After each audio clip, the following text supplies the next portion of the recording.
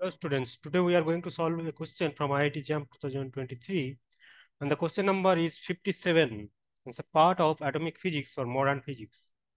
And that question is given that the potential difference applied across X-ray tube that is 20 kilovolt. So I have to calculate the de Broglie, the ratio of de Broglie wavelength of electron to that of minimum wavelength or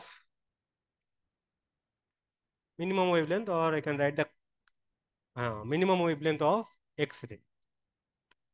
That ratio you have to calculate.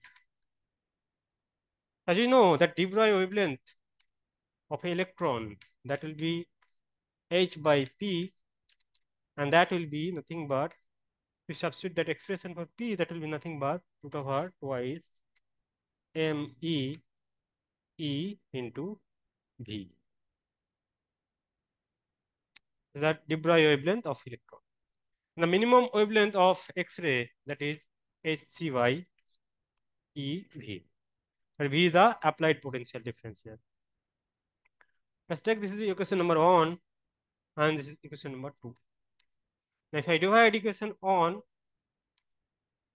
from 2, I'll get de Broglie wavelength of electron to that of minimum wavelength of X-ray, and that will be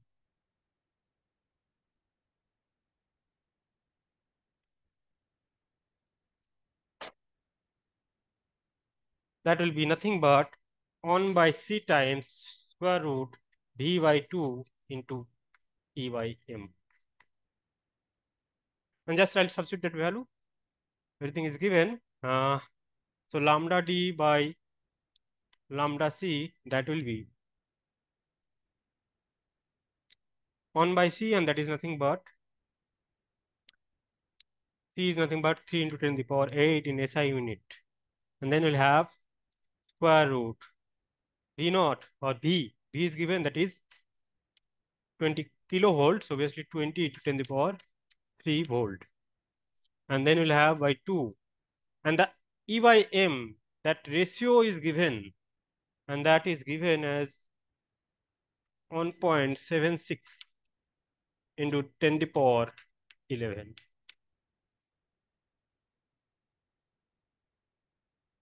1.76 into 10 to the power 11, it is given.